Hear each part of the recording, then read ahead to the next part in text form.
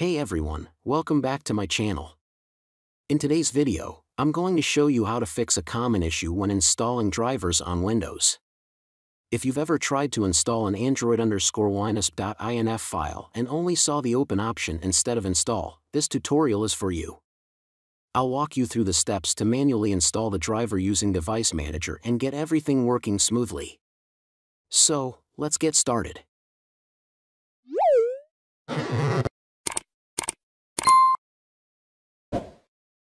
See an open option instead of install when right-clicking the Android_Windows.inf file, you can manually install the driver using Device Manager.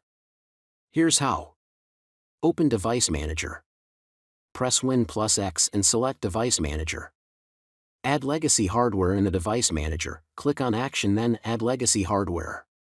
Choose Next, then select Install the hardware that I manually select from a list, Advanced, and click Next. Click Have Disk and then Browse.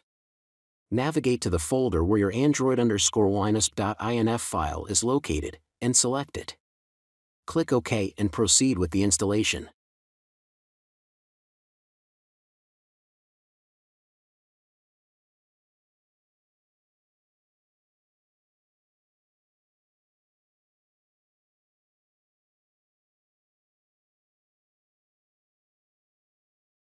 And that's it. Now you know how to manually install the Android_Windows.inf file if you're only seeing the open option instead of install. I hope this quick fix helped you out. If it did, don't forget to like, subscribe, and leave a comment if you have any questions. Thanks for watching, and I'll see you in the next video.